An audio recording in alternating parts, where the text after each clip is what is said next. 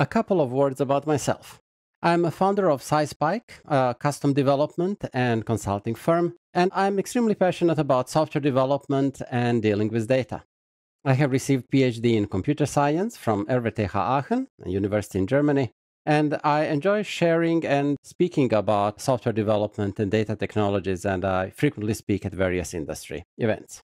The type of work that I do involve consulting, architecting, mentoring, and I work with large organizations worldwide. My particular interest is in a very fast development of software systems, which are web scale, often cloud-based, and often backed by big data systems. Most of my work these days involves Node.js and Scala distributed systems, and I use a variety of big data and NoSQL stores. In my company, SciSpike, we do custom software development and also consulting, mentoring, and training, and we'll be more than happy to help you with your next project.